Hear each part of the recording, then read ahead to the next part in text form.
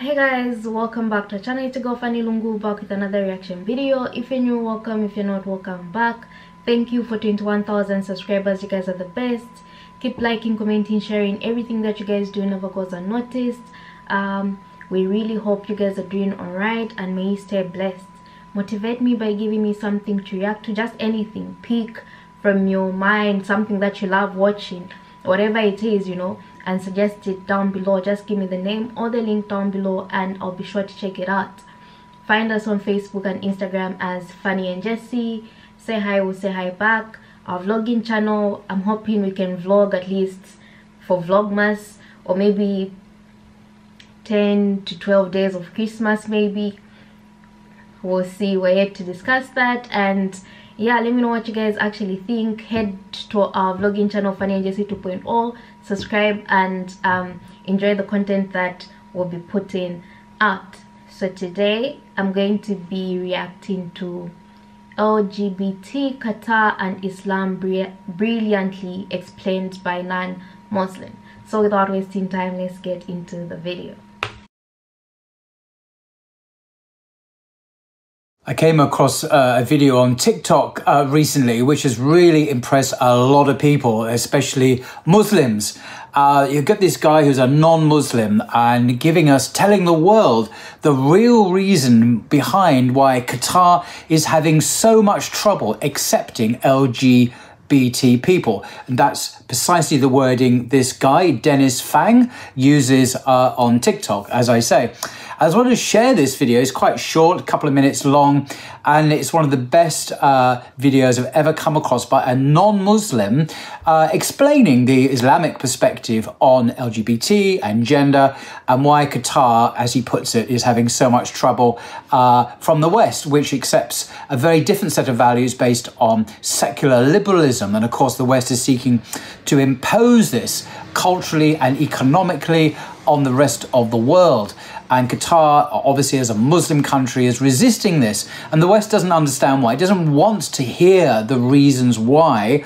And Dennis Fang, to his credit, he sounds like an English-educated public school guy, actually. I think he lives in Australia, but gives a superb set of insightful reasons why Muslims do not accept this agenda, and why actually we cannot accept this agenda. It's not a question of stubbornness or not wanting to go along with the Western values.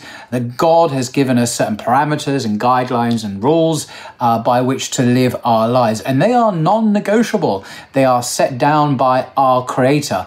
Anyway, I just want to share this video. I'll share it with you its entirety, and I'll link to the TikTok link below, and you can read the comments left by Muslims, which are very appreciative of a non-Muslim's understanding, which I think is quite rare in my experience, to find a non-Muslim to really get it. Anyway, enjoy.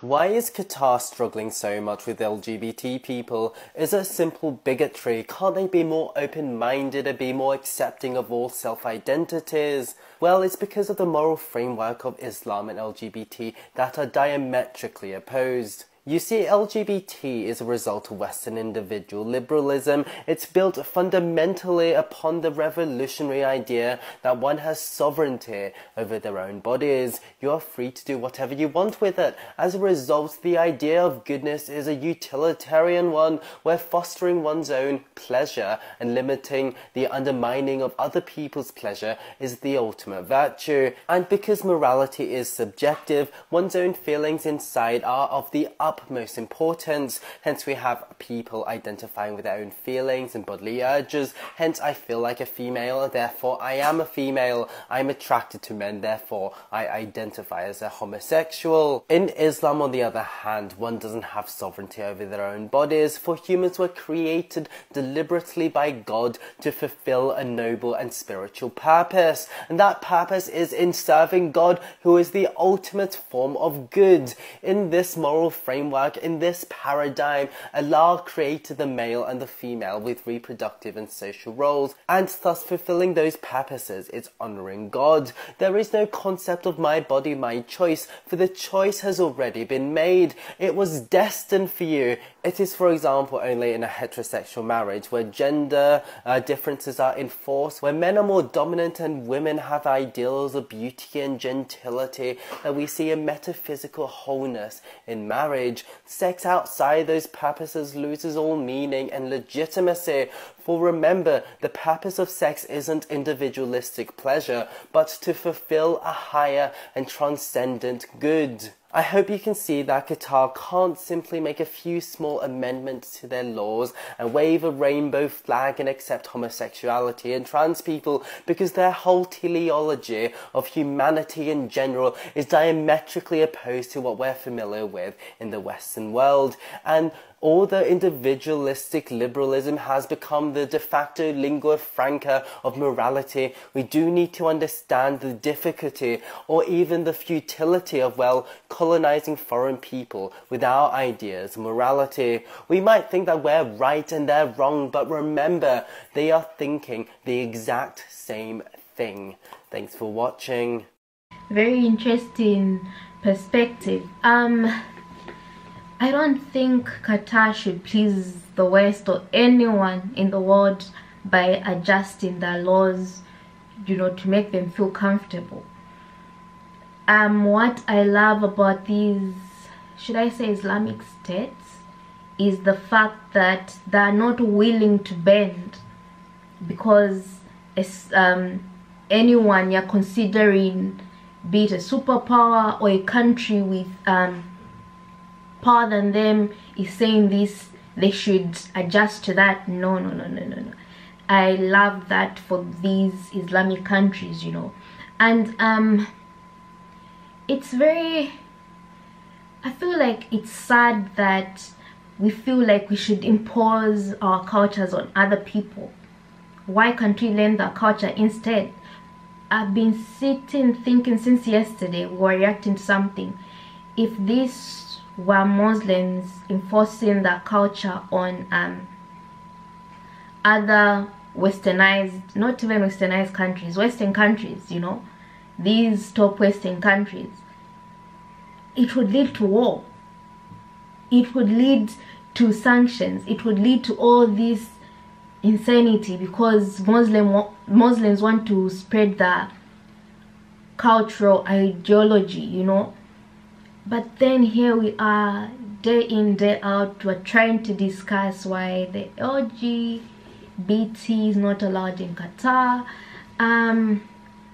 Kudos to Qatar. Don't allow something that goes against what you've believed in for a lot of years. Let the Western culture be Western culture. Let the culture in the Middle East be the culture in the Middle East. African culture, you know, don't mix up things. At the end of the day, I feel like God created us different for a reason. We should celebrate our own culture. We shouldn't have to throw it away and come up with a culture that's, I don't even know what to say or think. But really, this guy has put it in such a good manner that he's actually taken a diplomatic way of explaining things. I feel like anyway, let me know what you guys actually think. What are your thoughts concerning what Denise, his name is there, what Denise said and how he explained it? And I appreciate people that actually understand that I shouldn't have to change my culture for someone else, and I shouldn't have to enforce my culture on someone else for me to be happy, you know. Let me know your thoughts down below. If there's anything you want me to react to, comment the name or the link down below and I'll be sure to check it out. And if I haven't reacted to what you've suggested, it's because I really can't find the actual video of what you suggested. So just give me the exact name to whatever video you want me to react to, or just take your time out, get me that link and post it down in the comment section below, and I'll be sure to check out everything that you guys suggest. Make sure to give this video a thumbs up, share it with your friends, and of course do not forget to subscribe, and I'll see you in my next reaction video.